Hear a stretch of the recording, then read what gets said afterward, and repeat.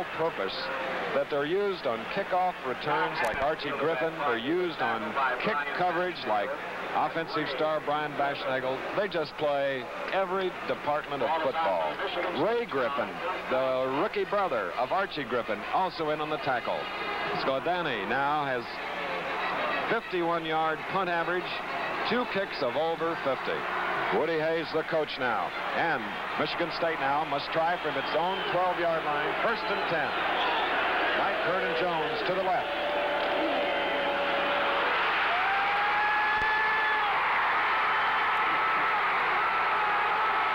There he goes, and they go ahead. There they go. What a run. 88 yards.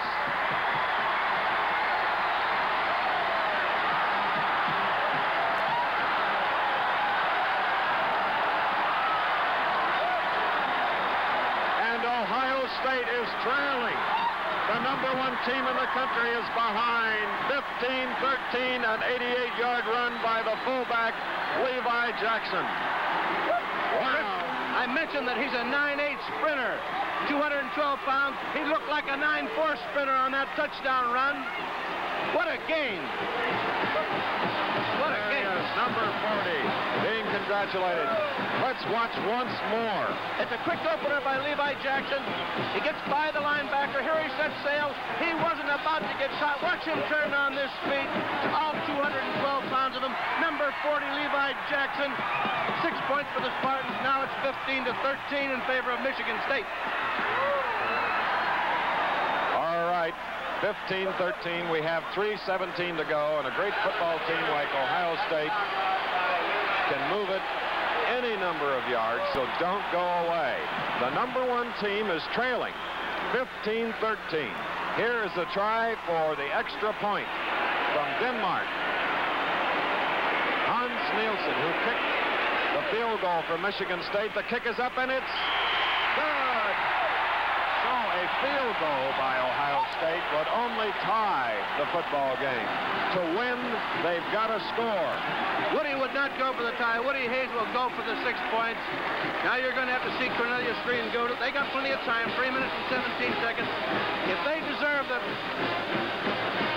Well, Jim McKay, this ought to bring back reminders to you. So let's hear what you have to say in the warmth of the studio. Jim McKay.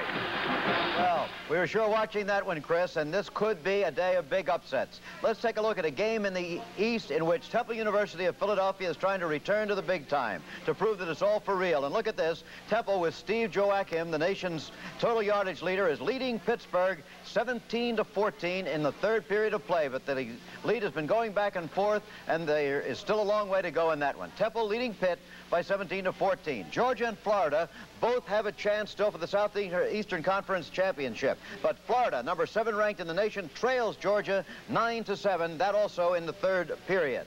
Vanderbilt and Kentucky. Kentucky leading Vanderbilt. That's another upset, 31-12. Back to you, Chris. Well, here's the kick by Michigan State. They lead 16-13. 3:17 to go. Archie Griffin has the ball. He's at the 20, 25. And he nearly got away. If you just joined us, Michigan State went ahead on a 1st and 10 from their own 12. The handoff, Baggett to Jackson, 88 yards. The score, they go ahead, and now 87 comes into the lineup for Ohio State. He is Bartosik. So watch. Chris, I'm glad that ABC made the intelligent decision to televise this game. It has to be the most exciting game we've had all year. Well, you stick with the first team, you can't go wrong. All right, from near the 30 now. 16-13. Cornelius Green. Intercepted. Oh, was trapped. No, it's an interception. No, there's a disagreement among the officials. Right. One said it was trapped. The other said, well, Gene Calhoun is the referee from Madison, Wisconsin.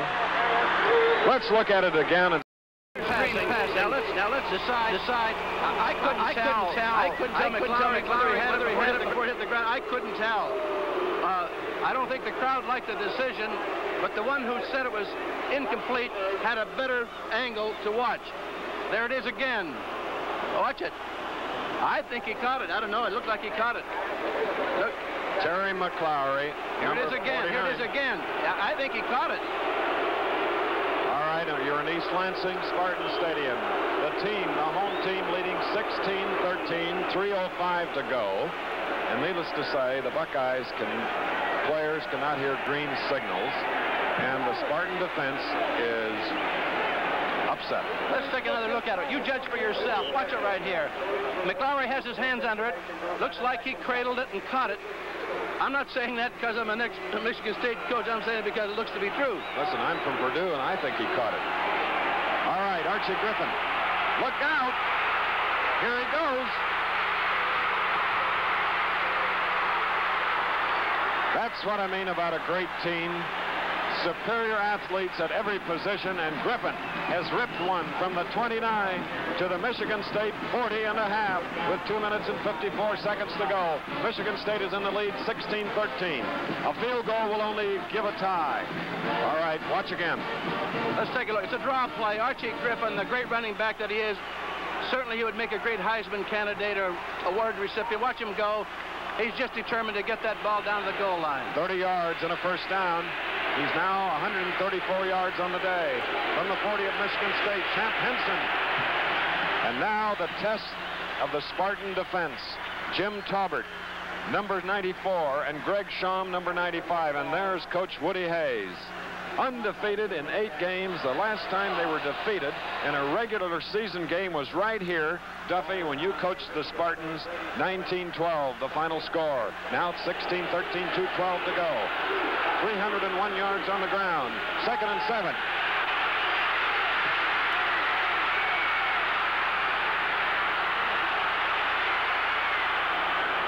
Boy, he's got time to tie his shoes. There's that elusive Cornelius Green.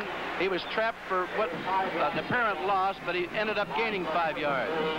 I'd like to say, Chris, that the defensive line, Schaum and Taubert, the 2 linebackers, the McLaury twins, the ends, Duda and Smith, and Rollkamp, the middle guard, all of these defenders for Michigan State have played a superb game. All right, now time is a factor. 1:59 to go. Green has thrown 5 times. The last 5 incomplete. He is 2 of 9 for the game.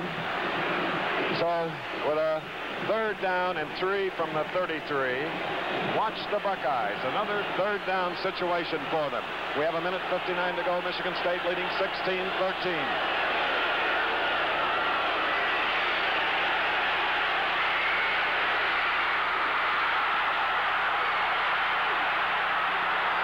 He gets to the 23.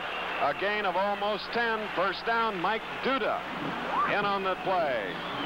It's almost impossible to contain Cornelius Green. He's just such a great performer. This is a poised Ohio State team, and they've got a little bit of time, 1:47 seconds left. Another region has joined us on our NCAA regional coverage. The Kentucky Vanderbilt viewers are joining us, and would you believe that Michigan State leads Ohio State 16-13. 1st and 10 at the 23. Ohio State with the ball. Hazel is deep. Overthrown to Bartosik. Ohio State with 18 first downs, 17 of them on the ground, and now it's 2nd down and 10 with 1:31 to go. 2 field goals by Ohio State, 1 by Michigan State, a touchdown by Henson, and then an 88-yard touchdown by Michigan State's Jackson has put the Spartans on top. Cornelius Green's a fine passer, but he's much more dangerous when he goes back to pass and elects to run with the ball. All right, 2nd down and 10 with 1:31 to go. They trail by 3. Ohio State, number 1. Hazel. Hazel gets it inside the 15 of Michigan State. Joe Hunt on a sure tackle, number 32, and there goes Hazel, number 82, back to the huddle. He's from Xenia, Ohio. Chris, Ohio State has 1:22 seconds and only 1 timeout left. Now Green has thrown 11 times. He has completed 3. Touchdown came on a dive by Henson, capping a 44-yard march. They got their go-ahead field goal of 19 yards at the end of an 83-yard drive. Bartosik and France are 2 tight ends on 3rd and 1. And Champ Henson gets the job done. First down with 1:06 to go. And the ball is spotted. All right, at the 11-yard line. This is the mark of a great team when you're facing defeat with 1 minute to go or 2 minutes to go, and you can come moving down the field as this Ohio State team has done. Remember, they moved from their own 30, trailing by 3. Schenkel in motion. First and 10 from the 11. Griffin fouls to the 6. Jim Taubert, 94. There you see Griffin getting up. 53 is Pat McClary, the other half of the McClary twins from Dearborn. So with the ball at the 6 now.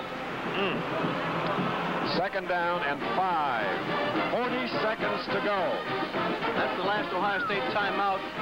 They're going to have to put the ball in the air, I would think, Chris, because a couple of running plays will run out the clock. All right, if you're wondering about Archie Griffin, he has rushed for over 100 yards in his 19th straight game. He has 138. But what the Buckeyes want is victory to remain #1 and highlight the showdown later this month against the Michigan Wolverines. So the Spartan fans and all of Michigan have had quite a show out here this afternoon by a rapidly improving Michigan State team with victories over Purdue and Wisconsin in the last 2 weeks. 3 weeks ago, a tie against Illinois. 16-13. Michigan State leading. 40 seconds to go. The ball is at the 6. It is 2nd and 5. Watch.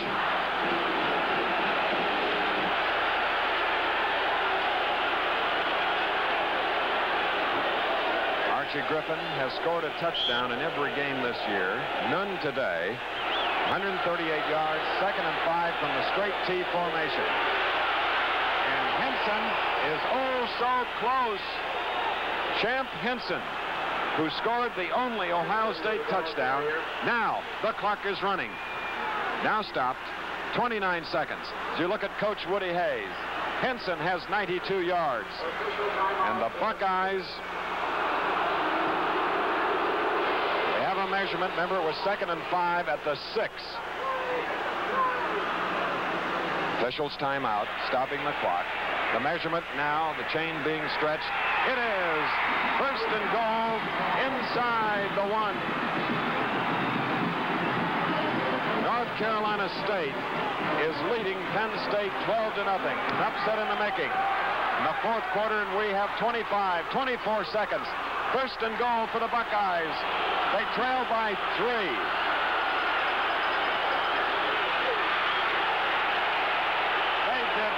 Get in. Harold Henson. We have 10 seconds to go. 9, 8, 7, 6, 5, 4, 3, 2, 1, and Michigan State has upset Ohio State. What a game, ladies and gentlemen. Look at the students on the field. This is unbelievable. What a thrill. What a goal line stand. A little bit of confusion on the part of the Buckeyes. And it's a tough loss for them against an improving and fired-up Michigan State team. They have knocked off the #1 team, one of the all-time great teams, by a score of 16-13. It's hard to believe. The last time Ohio State was defeated, it was right here. Now we see the Ohio State players jumping for joy. Do you suppose we'll have a new ruling?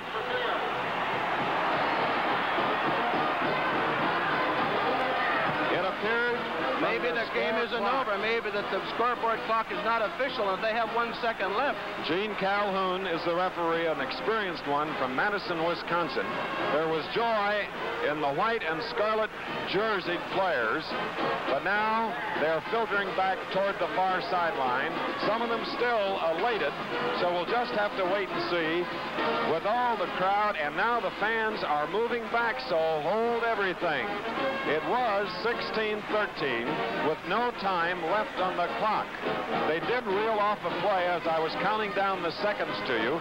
I recall saying 3-2, and then I was watching the play and not the clock. So it appears that I don't know whether you're confused or not, Chris, but I'm sure confused. I don't know. They didn't have any timeouts left. I don't know what the decisions have decided. The officials have decided. It looks like they're going to give Ohio State another play, but how do they stop the clock? That's what I'd like to know. Well, Jim Lampley is down on the sidelines, and perhaps he can get a clarification of a bizarre ending to an NCAA game of the week. And now the Michigan State players are going toward the locker room, which means one thing, but not conclusive, because we have not heard from referee Gene Calhoun. Well, we're not going to speculate. This looks like a rerun, doesn't it? It looks like a rerun. That's a replay.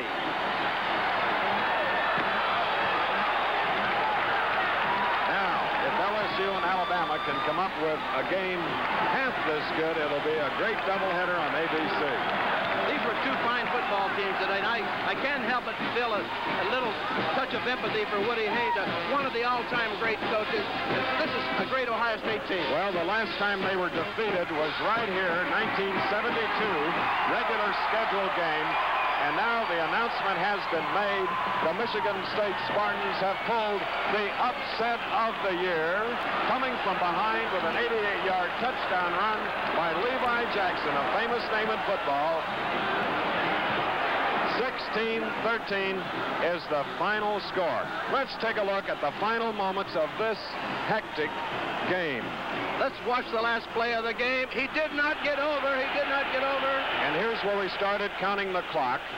We were about down to 7 here. And, of course, they were out of timeouts. And Ohio State was hoping to get up there. Here's the counting down of the clock. Now, and you see the umpire, or the head linesman, indicating... I think what it was, every man in your team has to be set for a full second before you run a play, and they were still going down. Some of the Ohio State linemen are going down, so it is illegal procedure, and they would have gotten a 5-yard penalty. Greg Sham of Baltimore. Duffy, if this is official, score, and I assume it is, we have to give him credit because he was there to stop Henson. Greg Sham, number 95, a junior from Baltimore. Defensive right tackle. He really raised up and used all his might to stop Henson. I recruited him out of Baltimore. He comes from a fine family. His dad, Bill, is here for the game, and he's an outstanding player. He was picked the outstanding player in the Baltimore area when he was a high school senior. We haven't picked our outstanding player. Is the game over, or is it? Well, the goalposts are coming down nonetheless, and now the fans again are heading in a southerly direction here in East Lansing, Michigan, and let's rerun it again. Win it for the Duffer. All right. This was a first and goal play. Watch the official up here at the top of your screen. And now lower right-hand screen. He signaled a touchdown, the referee.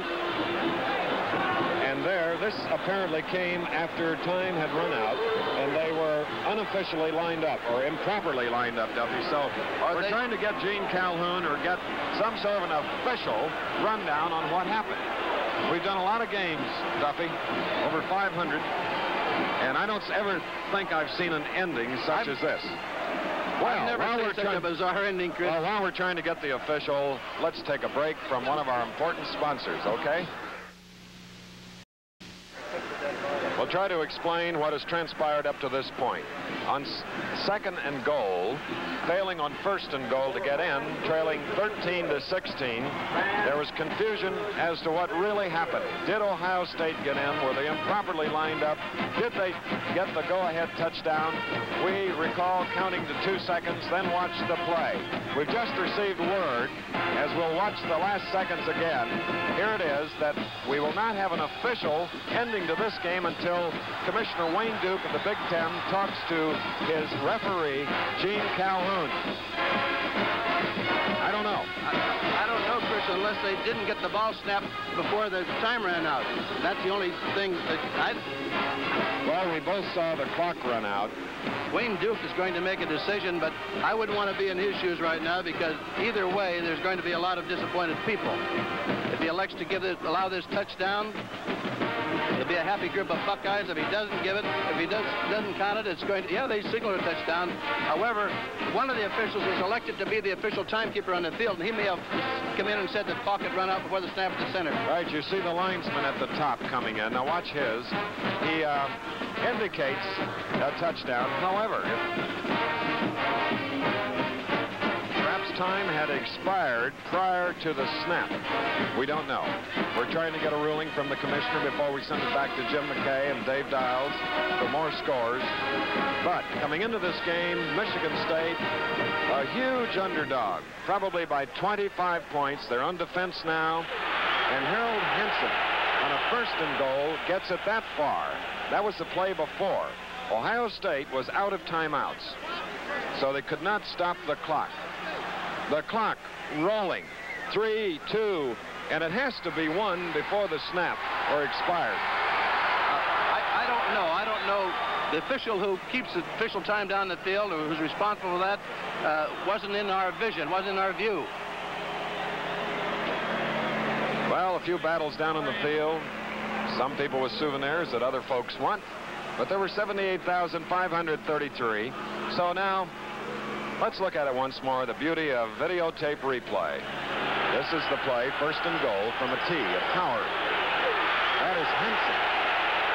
Harold Henson, who scored the only Ohio State touchdown. Now, did all 11 players get set for a second before the snap, or did the snap come after time had expired? Well,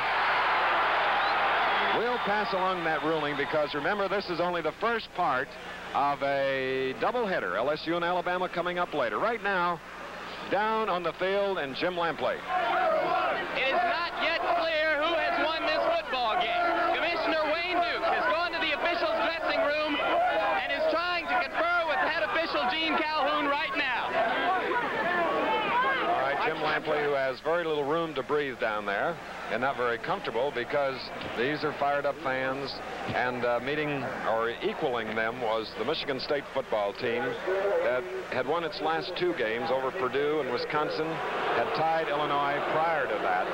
A PA announcement here did not satisfy the partisan Michigan State fans, but recapping, Ohio State got off with a 22-yard field goal. Michigan State came back and tied it up with a 39-yarder. And then Ohio State went ahead 13-3. And then Michigan State scored. They tried for 2. It failed. And then on an 88-yard touchdown play, Jackson put Michigan State on top again. Once again, we will not give you a final score because it is not official. That's the last one that was on the scoreboard here.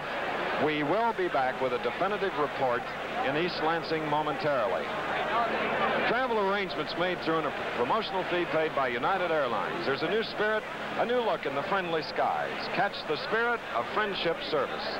The preceding was a presentation of ABC Sports, recognized around the world as the leader in sports television. Turns out they will sing the praises of Levi Jackson in the streets of East Lansing tonight. There were 3:17 left in the game, and his team was trailing Ohio State when, from his own 12-yard line, Levi Jackson went all the way for a touchdown. Unbelievably. Disbelief everywhere among the crowd, among more than 78,000 people. But one issue is still in doubt. Who won the game? This was the ending, 1st and goal from the 1 for Ohio State, ranked 1 in the nation. Mighty Ohio State. But did they get this next play in, or did they not? At this moment, the commissioner of the Big Ten, Wayne Duke, is still in the dressing room with the officials. A man went over, but there was a signal that the game was over. There was also a touchdown signal. And who won it? Did State win in the upset of the year, 16-13, or did Ohio State win 19-16? We'll find out all these things on the Prudential College Scoreboard. The Prudential College Scoreboard is brought to you by the Prudential Insurance Company of America, a company people will come back to. When you think about your financial security, see a Prudential agent. Get a piece of the rock. Prudential Insurance. Well, I'm Jim McKay, and as we said, the issue is still very much in doubt. Once again, Wayne Duke, the commissioner of the Big Ten, has gone to the officials' dressing room, presumably to confer with official Gene Calhoun. Looks like there is some news. Let's go to Jim Lampley at the stadium. It is still impossible impossible to get a definitive report as to whether this football game is over. However, the officials, the game officials, are no longer in the dressing room, no longer in the stadium. They have gone to another area of the campus. Apparently, Commissioner Wayne Duke is with them, but I do not know that for sure. However, the best evidence we have is that the officials are gone, and the game is in all evidence over with. Now back to Jim McKay in New York. It was a little bit difficult, as you heard, to make out Jim Lampley with all that chaos and confusion in the stadium, but I believe his last sentence was that as they see it now, it is all over and done with, and the officials have left the stadium. However, we will be checking again, I'm sure, when this is absolutely official, that apparently Michigan State has upset mighty Ohio State in the college football upset of the year. Now, scores on the Prudential College scoreboard. Here's Dave Diles. Well, Jim, I don't know who's in there with the officials, but I know one place I don't want to be. That's in the locker room right now with Woody Hayes.